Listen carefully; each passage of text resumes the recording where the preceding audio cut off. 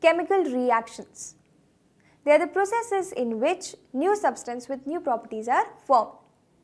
Now there are so many chemical reactions happening around you, so it is better to classify them into groups. So we classify them into different types of reactions.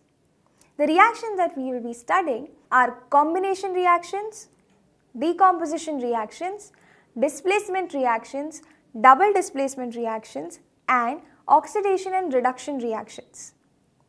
All these reactions can either be exothermic or endothermic. Let us begin with combination reaction. Now the name itself tells us that it is about combining. So in a chemical reaction, when two or more reactants combine and form a single product, it is called a combination reaction. It can be represented as A plus B gives AB. Let's take some example. Carbon reacts with oxygen to form carbon dioxide.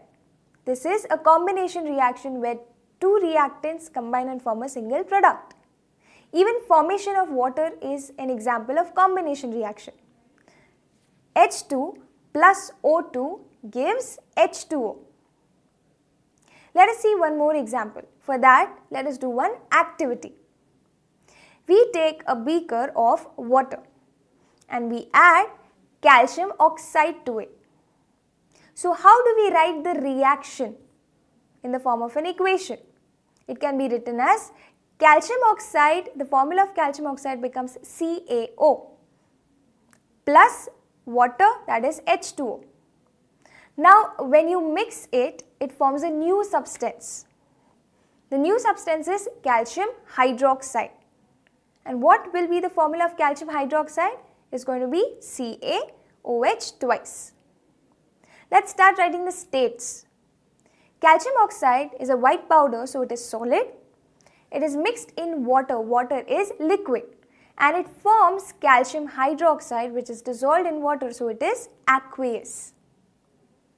Okay, now in this reaction too, there are two reactants which combine and form a single product. Now my experiment is done, so I am going to throw my apparatus. So as soon as I touch it, it is warm. Remember this observation for the coming lessons. Let's come back to our equation, that is calcium oxide plus water gives calcium hydroxide. Calcium oxide is also known as quicklime and calcium hydroxide, which is formed, is also known as slaked lime. Now this reaction is used in whitewashing of our houses, that is done before painting. How? Let's see. In huge drums of water, calcium oxide is dissolved, due to which a new substance is formed, which is calcium hydroxide. Now this calcium hydroxide solution is applied on the walls. After about 2 days, the calcium hydroxide starts reacting with carbon dioxide in the atmosphere and it forms calcium carbonate and water. Now this calcium carbonate has a shiny appearance, due to which the wall starts appearing smoother.